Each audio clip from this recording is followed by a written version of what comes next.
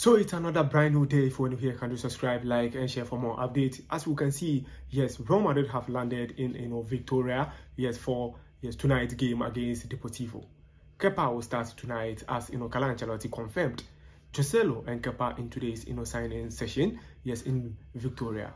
So tonight's prediction, first 11, you can see, yes, Modric, yes, is going to start. Yes, Brahim Diaz is also there. Fede Valverde, Rodrygo goes, Toni Kroos, Jude Bellingham, Lucas, Vasquez, yes, Rodrygo, and Kepa as well. You can see how things are also, heating up, as Nacho and Fran Garcia is also going to be there. So you can see Real Madrid, yes, bench, players, as we can see. Yes, Asensio is not going to start. Yes, Vinicius Tobias is not also going to start. Yes, Aurelian Tchouameni, yes, is also there. Ceballos, yes, Nico Payas, yes, Joselu, Gonzalo, Fran Garcia. So all you need, this time around is to win and then be on top of the league.